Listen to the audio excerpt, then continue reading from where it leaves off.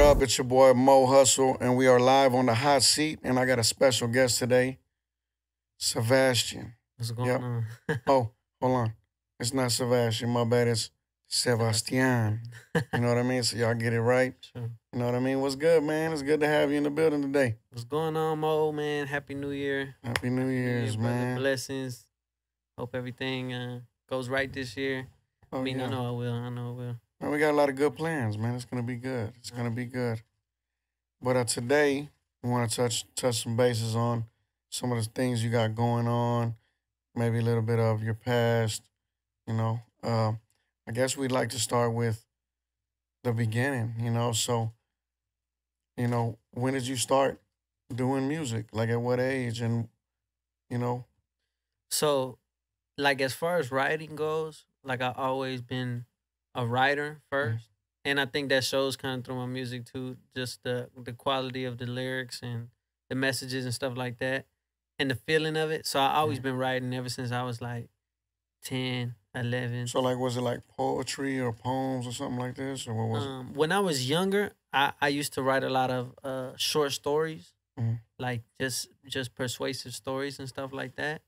And then as I got older, it turned into creative language, poetry, um, kind of just lyrics and stuff like that. I never actually put the rhythm to it. Right. I knew I always had the rhythmic inclination and musical inclination, but it was more so I just liked words a lot when I was younger. And then when I turned around like 14, Mm-hmm. 14, that's when I actually made my first song.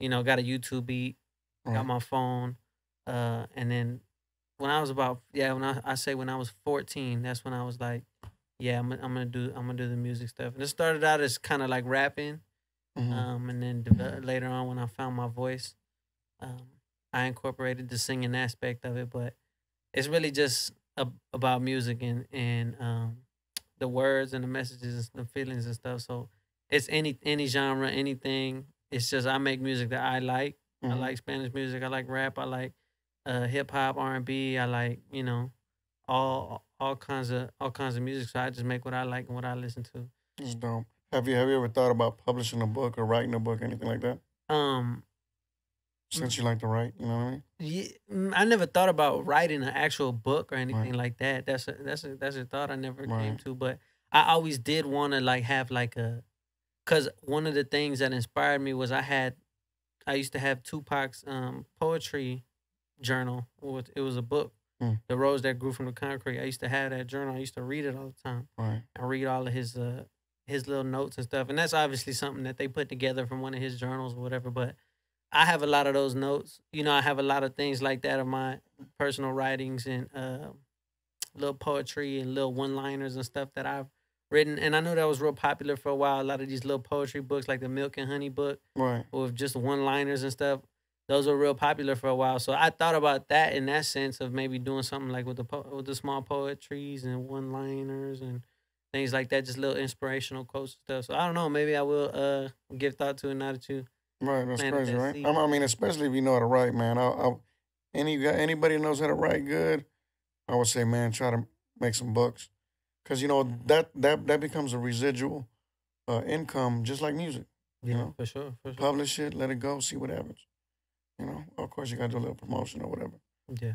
But yeah. So, what is your motivation? I think my motivation has always been just like I think when I was younger, I used to go with my dad a lot to work and stuff, like Mhm. on the weekends and um, every summer and stuff. I didn't have too much of a free life. It was more some just helping to do what I got to do for the family because that's what you had to do. Yeah. And it wasn't anything, but I think it taught me the value of what hard work is and doing something that you're gonna be doing something every day to make money because life costs money. Um, so I think it taught me like it's important to do something that you love Right. and that's not really work to you because you can do it and never want to stop. Yeah. And Well, that's what they say. They say if you do what you love, you never work a day in your life. Yeah. So it's really a true, Right. a true. Because you enjoy doing it. Exactly. And then you don't mind working the late hours because you're like, I love creating or whatever. Exactly. But so what kind of work were you doing with your pops? My dad did a lot of contracting and physical labor. Mm-hmm. In houses and Yeah, plumbing. see, And let me tell you a story about that. See, everything. like, I was telling my son, like, he doesn't agree with a man should have a job on the laptop. He want to be hard. Yeah, he's young. He don't know. And, now he's jumping in these tanks and stuff, cleaning them out and doing all this hard work. And so now he appreciates, you know what I mean? Yeah. A little bit more. He's buzzing his ass. And, I'm like, dude, it's not that I want to, like I haven't went through it yet. I've done construction. I've built a house from the ground up.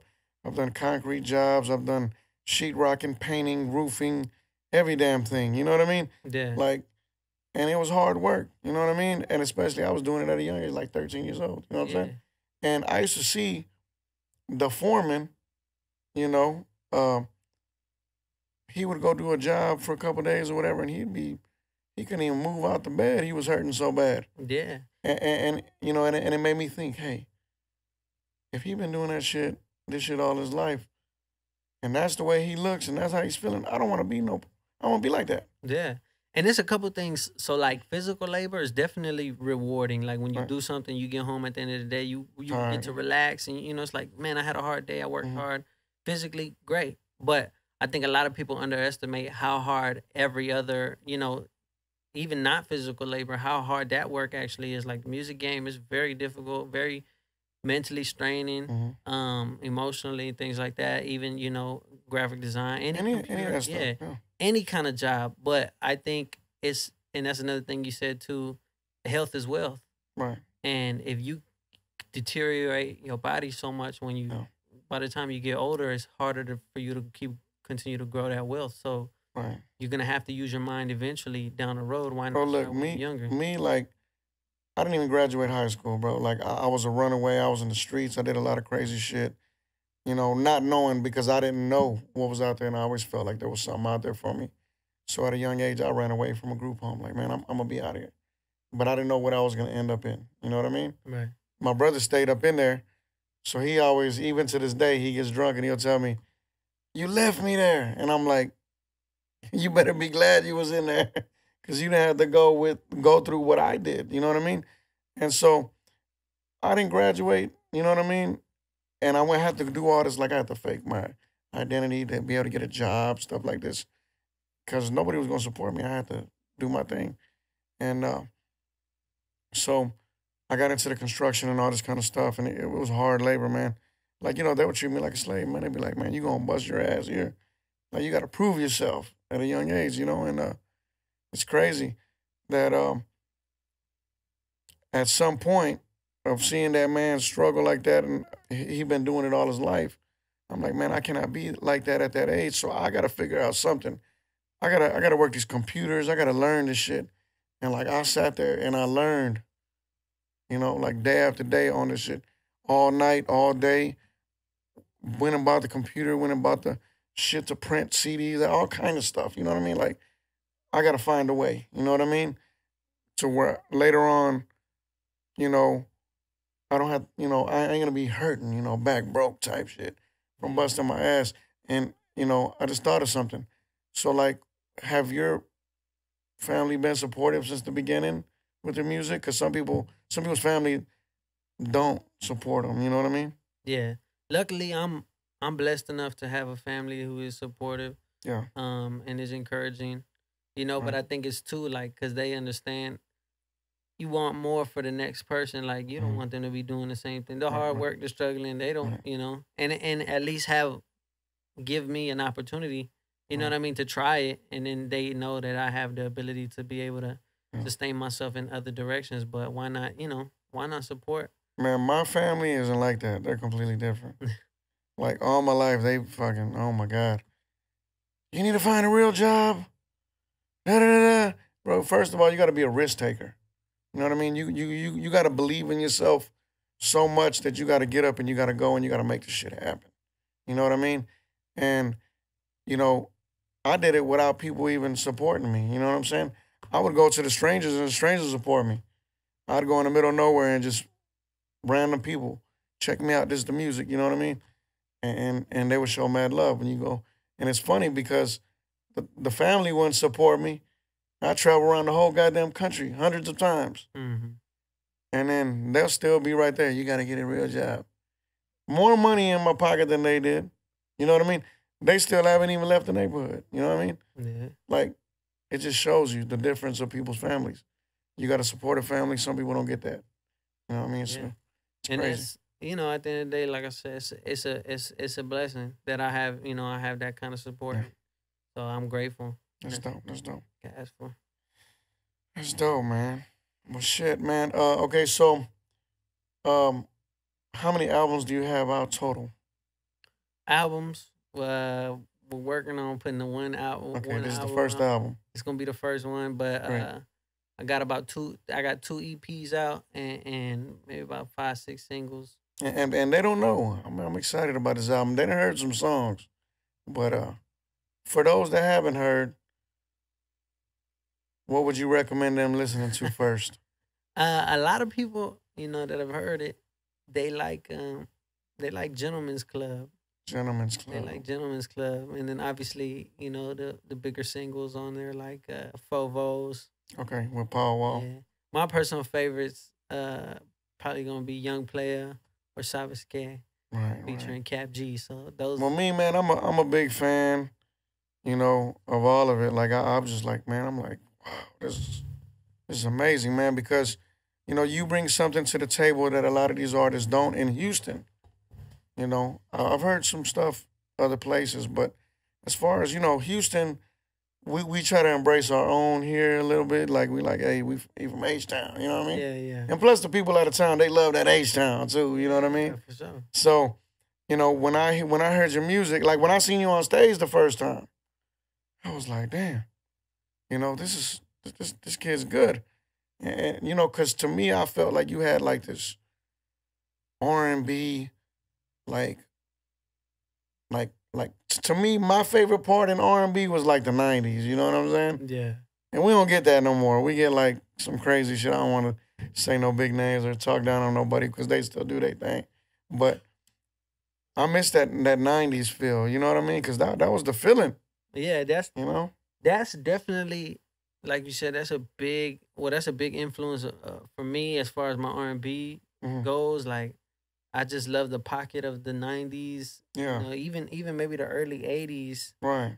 I mean the late '80s and a little bit of the 2000s. But that pocket of like I don't want to say emotional, but it's not sexual. It's more of a feeling, man. Yeah, it gives you something to feel. Like now that the R&B is like more like talking about thoughts and shit like this. It's like different. It's not. It's not like making love. Like back then, bro, we used to be on the phone, the landline, you know what I mean? Motherfuckers just talk on the phone all night and shit. Somebody in the other room will pick it up. Your parents will pick it up and say, "You still on the damn phone at 6 a.m?" You know what I mean? Yeah, for sure. Shit like that. And we was more romantic back then. Like I think with the social media and stuff, it changed a lot. You know what I mean? What do you think about that? Like as far as relationships and the way I think people look at each other. the music changed because of technology, social media, and stuff like that. Like before, people talked and you had to seek out people. You had to seek out a person. Yeah. You had to seek out relationships. You had to make those efforts. Well, you know what? We were talking about that the other day. Like a lot of people would say, "Man, I'm gonna go to the mall. I'm gonna go find me a chick at the mall," and stuff like that, right? Yeah. Or I'm gonna go to the skating ring, or I'm gonna go to the wherever. You know what I mean? And It was more of an event. yeah, It was more of something to look forward to. Now it's like you could just go on Instagram, you can go on Tinder. Like it's lazy now. well, yeah, but they're all getting that same attention. Like now they got like hundreds of dudes in the DM. You know what I mean? So Right. they gotta like choose and pick which one they gonna go with. Yeah. You know? But it's all so because of status. Like still, like now, Right. They- So they they want gon- status now. they gonna go with status, and that's the point of Instagram and all that Yeah. stuff. It's all about a status symbol. But that's what I'm saying. As far as like Back then, you just meet a random person. Man, girl, let me get your Nah. number. If the dude had the courage the finesse to ask for it, yeah, if you fly, you you know? fly. Like, yeah.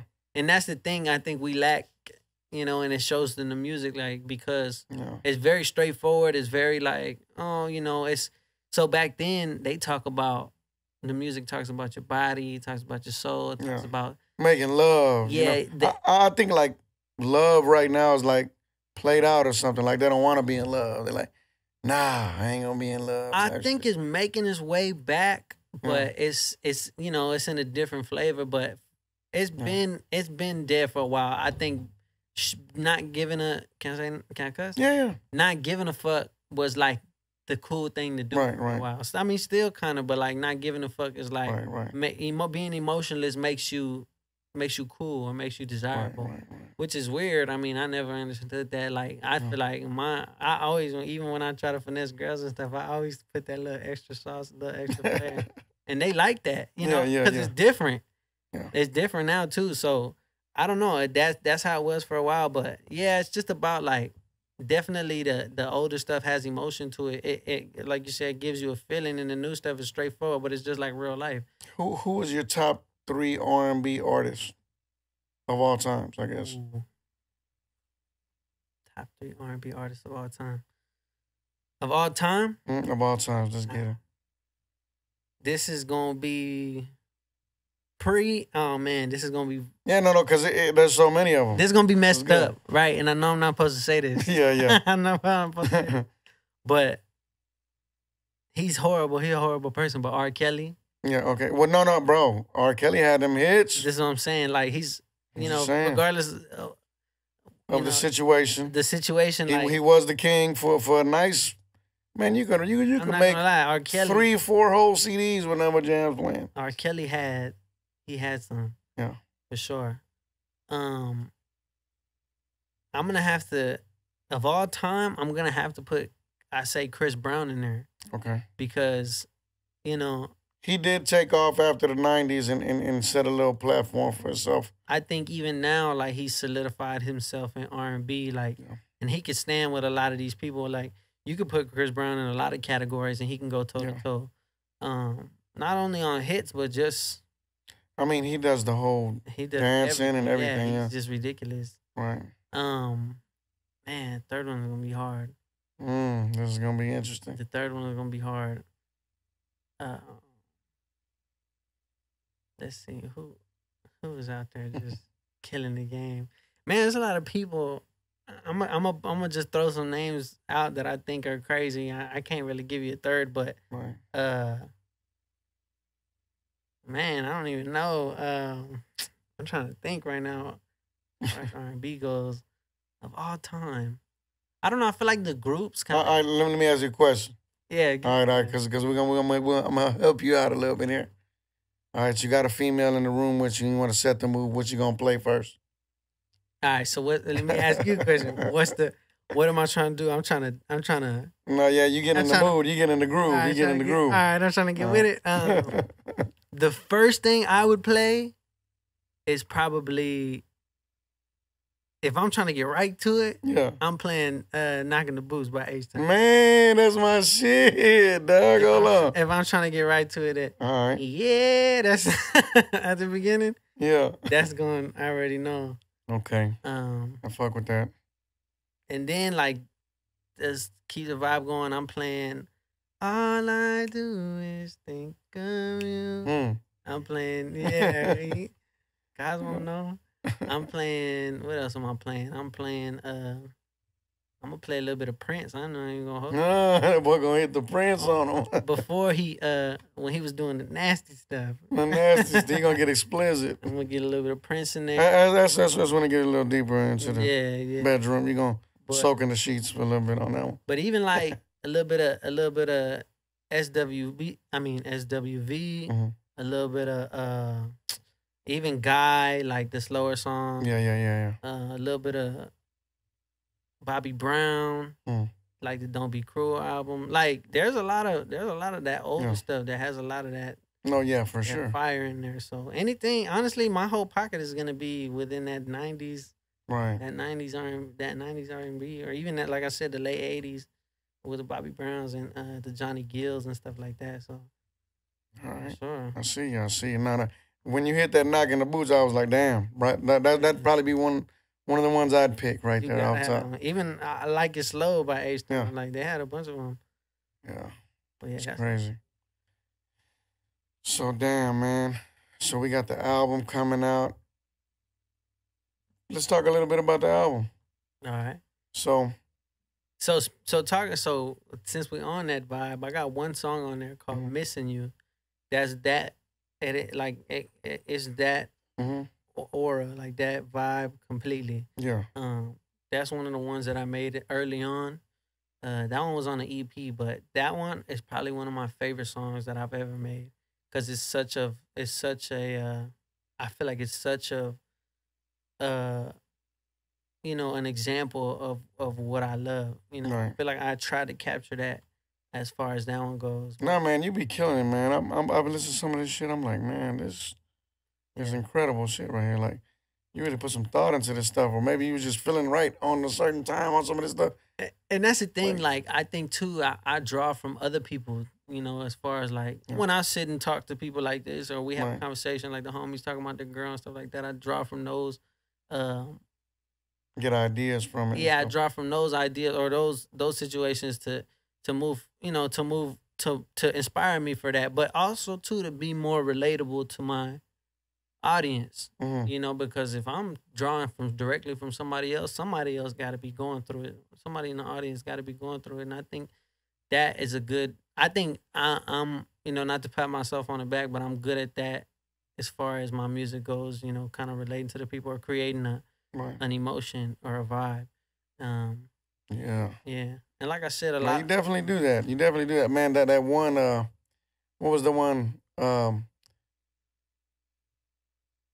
You say something about keep the clothes up in the closet or some shit. Cause I bought it. All that shit. Yeah, that one's called For What. For That's what? my that's like my Man, talk to me, that's man. my hip Cause hop. man, that's some crazy shit right there. Like I'm like, what the hell? Like I had seen all the other ones. I ain't even see this one, and I'm like, dude, this is good. You know what I mean? It's just create, like you can relate to it, or like at some point you felt like that. It says, "Girl, leave all of the clothes up in the closet. No, you can't take a thing because I bought it. The way you did me wrong, it left you heartless. Yeah. I gave you everything now, something like that." But there's a couple of like little bars Man, in no, there, no, man. it's bro, that shit right Yeah. there. You had the girl, you was calling her, and then out of nowhere, like she was laid up with the other dude and shit. And then I'm like, man, and I'm like, where the hell is this gonna go? And then you sitting outside of the house, and the dude comes out and he's zipping up his pants and shit. And I'm like, damn. And she tried to explain something, you like, nah, Yeah, nah, I ain't trying to hear that shit. You know what I Yeah. mean? We just definitely like that. We want to capture every, Yeah, and be creative too. So like, right. I like to have creative videos and stuff. Man, no, and then so how did the Power Wall come up? The The Fovo's For feature. Vogues, yeah, yeah. So how did that happen? Because didn't you have like a first track like that, or how did that happen? Yeah. So what happened was we dropped the original, which is the one, the version without Paul Wall on it, Right. and I posted in the video that we did for it. There's a section where he comes out as Mhm. one of his murals, Right. in downtown, around downtown, Okay. and when I posted it on Instagram, I guess he had seen it, I tagged him in it, No. and he had seen it, and he commented on my post. He put a bunch of fire emojis, and I was like, let's capitalize on this. So I told everybody on my Instagram, I said, hey, go tag Paul Wall, tell him y'all want to see a remix, Right. and I think I got like 100 people mention him, Right. and then we ended up getting in touch with him, and he said he was down to do a remix, so we set it up. So Michael Ortiz did the video. yeah, shout out Power Wall, man. That's one of the most humble dudes that I know in the H Town rap scene. He's always down to take pictures, always there for his fans. He be Man, he pops up on my shit like all day. He be commenting on people's shit. I don't ever see nobody comment on people's stuff like he does. Yeah, he's definitely active. Acting for sure. For sure. He always shows love. So yeah, so then you come together with him, you guys do the remix and then you do a video. Yes, sir. How did that feel? honestly, that was like, so that was the first touch of like, the dream So that I experienced. Um and the original did well, so you can only assume that the remix with a a national a national celebrity right, is right, going to do decent as well. So, but I think because you grow up with certain people, right, and right. obviously being from Houston, like Paul Wall, somebody that you've always Yeah, seen. Paul Wall's big. Yeah, Yeah. you've always seen him, you always heard about him, and then it's about the culture and stuff like that. So I think when he came, like when I saw him, it wasn't until I was cool. I was cool. Everything was all Yeah. right. I wasn't being no crazy fan or nothing like that. Everything was cool, and then once we started filming, and I seen him, we were doing the verses and stuff like that, but he was rapping my verse. Yeah. Like he knew the words to my That's part. dope. So he fucked And I with was it. like, man, that like it kind of got me excited. It got me Right. happy. It's like that It lets you know that people appreciate your music. the validation, especially the Right. because he could have just known his part and not cared about the rest of the song. Bro, I personally know like a bunch of your songs already by memory. I'm like, damn, how do I know this shit? But you know what? You make it easy for the listener too, though, Yeah, because you got that rhythm, and then you man, like yeah. it's catchy and it's easy to learn. I think that's when I'm writing. That's my main goal is to make sure that there's the catchy parts that's Right. gonna get stuck in your head and everybody's gonna sing. I feel like sometimes people they complicate it. They'll sit there and they'll work and revisit and revisit and revisit and revisit. But sometimes it's like the first thing that comes out is always gonna be the catchiest because that's the first thing that came in your mind. So it's the easiest thing to release. And then you got those melodies too, man. You got them on point. But yeah, man. So okay, so let's talk a little bit about the Young Player joint because that right there, I was like, wow. Like when I first seen you on stage, that I didn't even see all that. I didn't even know what you had in the vault or nothing, but I envisioned this kind of stuff before I knew you even had it. Yeah. And then when you sent it to me, I'm like, dude, this is everything I envisioned. This is some crazy shit. And so how did that go about the whole Young Player thing? So whenever COVID happened, it was March of 2020, I think. Mhm. March of 2020, it hit. And I had already decided that I was going to dedicate, about 6 months just to the music. Right. And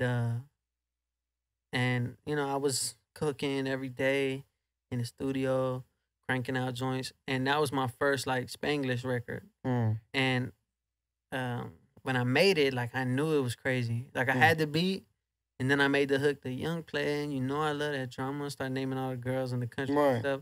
I was like, nah, this one. No, yeah, you was hitting this one and that one. And that. Yeah. Oh my God, he got them all over the world and shit. I'm like, damn. I knew that one was a vibe. Like I knew. Yeah, it's definitely a vibe I for knew sure. it was a vibe. So, when my manager got a hold of it, my pop, shout out my manager, my pop. When he got a hold of it, he was like, "Nah, this is going, this is something. So we got to do this one correctly. We got to Right. do this video correctly." So we have I have my Mexico PR, Mhm. Benjamin. Shout out Benji, Mm. Benjamin Salinas. We contacted him. We said, "Hey, we're gonna shoot the Young Player video over there. So let's get it going." And he set everything up. He got us the boat. He got us the models. He got us the club looks.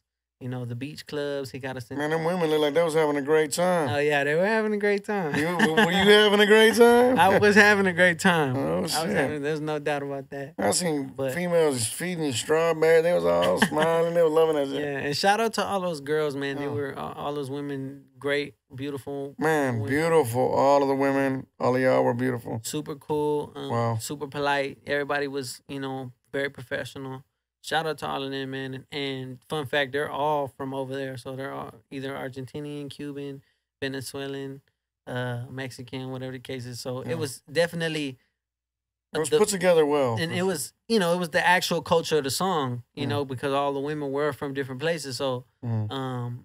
definitely it was such a vibe. But yeah, like I said, shout out Benji, Benjamin Salinas. He set everything up over there, Mhm. and we, and obviously we all coordinated. But the video, man, it came out super dope. super Yeah. dope. So Yeah. So I heard that they want to come to the United States though. who? Them females. Some of them do, but some of them can't. You Yeah, know. some of 'em can't. Yeah, America Damn. makes it so hard to come over They here. gotta come for work. Yeah, but I don't mind going over there. Yeah, I feel you. I I feel don't you. mind going over there for no. You're like, I'm coming. Yeah, it just a lot of them too. Like I keep in touch with a couple of them. They're just cool. Cool people, Cool people. Yeah. good people, and like I said, it's all professional. It's all love. So That's dope. That's dope. All right. Well, that's it. Y'all go look it up on YouTube. Young Player. yeah, player. Definitely the jam. It's a feel good jam. Got another one coming. That we filmed out there in Cancun. Another a reggaeton song, all in Spanish. This will be the first one, all in Spanish, called Aldana. That we filmed out there. So what's that about? Aldana, is that like a name or something? Yeah, so that's a funny story. So one of the girls from the Young Player video, her name was Aldana. And out of all of the girls, she was the one that, I kind of had a crush on the most. Like, I was crushing on all of them, but she's the one that was like stood out to me, and I had a crush on the most. Cool. And she had asked me, because there's a part in the Young Player song where I started naming a bunch of women's names. And she said, "Why didn't you put my name in there?" And her name was Aldana. And because I was already crushing on her, I was like, "I'll go home right now. I'm writing one about you. I'll go home right now and give you a whole song." So it was just kind of like a funny little back and forth. But it inspired me. So as soon as I got home, I was like, let me take the vibe of where I just came from and the inspiration and make something for it. So I came out with that with the song called Aldana, and that's her name. So definitely a cool little, just it goes to show that music is very real, and it comes from a real place. So definitely a inspiration, and it's gonna be a good song. The video is gonna be even better for sure. So can't wait to see it, man. Let's see what else. You got a song with Cap G, Sabes Que. Yeah. So y'all make sure to go check out Sabes Que. It looks crazy though, man. It looks like some movie type shit. So who thought of this kind of stuff? Yeah, man. So when the song itself is kind of very cinematic, it has like it's very like picturesque. It gives you visions and stuff like that. So when we showed it to the videographer, the director, he already was coming out with all kinds of ideas. Oh shit! And he mentioned like, let's do something narco vibe, and it's like a love story based off of Where did y'all shoot that at? We shot that in California, Calabasas, California. Calabasas, okay. Yeah. So yeah, we kind of collaborated, but he did come up with that Narcos idea, and we came up with the storyline and stuff like that. No, it was dope, and I like the lady with the dress, the little youngster he was going in. The folklorico dancer. Yeah, so what is that? Okay, so he's a... So that folklorico, that's the native, like, the traditional Mexican, dances and culture and stuff like that. And I think that was important too, like, to implement in the music, because at the end of the day, I'm Mexican, and that's what I like to brand myself as, Latino. And it's important to me to keep my culture in a lot of my stuff, especially when it's a Spanish song, or whatever the case may be. So that was just definitely a dope vibe. And shout out to the dancers, shout out to the choreographer for that, Gabriela. Everything was dope. Came together. Yeah, it was very well put together. That's all I can say. Everybody on that team was good. Well, like, I didn't know what to expect at the beginning. I was like, whoa, this is like a movie, And then I waited a little bit, and then finally came in. I was like, oh, man, this is crazy. And then, like, y'all are like, I don't know, y'all robbing this dude on there. There's some crazy shit going on. But it looked like some straight movie, you know what I mean, type scene. Definitely a movie. We wanted to keep it super cinematic, and like I said, it just quality, you know what I'm saying? Do stuff that people aren't really doing, especially on a smaller scale, like, trying to show that we can play with the big boys. No, yeah, y'all definitely doing that. Speaking of movies, man, I heard you was out in L.A. and California out there jumping on movies, and how did that come about? Yeah, man. So I actually linked up with producers, a couple producers, and a couple musicians out there. And in Cali, everything's connected. Everybody knows everybody. So linked up with my man Curly the Fifth. Y'all go check him out. Shout out Curly. He's shooting a TV series, and some of his, he's shooting a TV series. So we went ahead and jumped on that. I got a role in that one, Right. a nice a nice little small significant role, and I got a couple songs on the soundtrack as Oh. well. And through him, I met a few other people and did a couple cameos in another feature film that's coming out called Bora. I'm not sure the release date on that, but I did a couple cameos in that film called Bora, and they're also, so I got in that movie because they're using a few of my songs on that soundtrack Oh. as well, because it's like it's a Spanish African American film. So Man, but you got that look, man. You like that young Antonio Banderas and shit. yeah, I get that a lot. That Antonio Banderas. It's funny. Even from the younger people, this girl told me, she was a little bit younger. She said, "You know who you remind me of?" Mm-hmm. And I said, "Who?" And she said, "You remind me of the dad from Spy Kids." Yeah. She didn't know his name, Yeah. Antonio Banderas, but she knew that Yeah. there was that guy. So even the younger generation, they say Yeah, that. they still see it. Yeah, and they don't even know who he is. It's crazy. It's just funny. Maybe you need to get with Antonio Banderas and he could have a son and do a movie. That'd be crazy as hell. Yeah, I was thinking Ain't no like, lie, that'd be crazy. I'm gonna try to play off of the Zorro theme Man, hold on. some videos or something. Hey, shout out to all of my filmmakers out there. Y'all get at the man. Yeah, you know what I mean? Definitely But, got big ideas. Yeah. Good content to work with. It's crazy, man. So, from the music industry to filming, what else you got up your sleeve?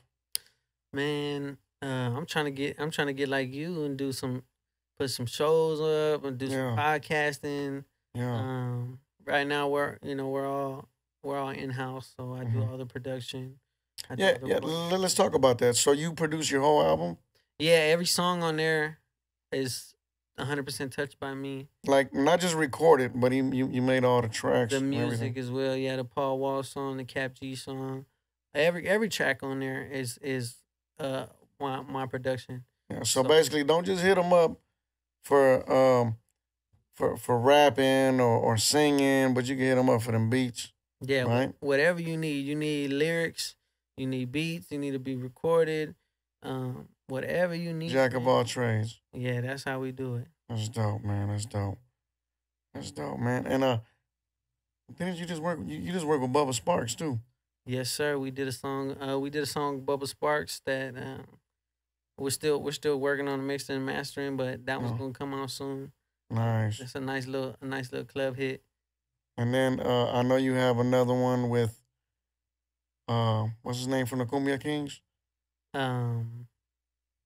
DJ Kane. DJ Kane. Sue Flame hollered at me like, man, I didn't get that Youngster on the track with DJ Kane. Yeah, that one I'm actually excited about. That one's a good little. I feel like I'm really happy with the verse that I put on that one. That's dope, man. Well, shit, man.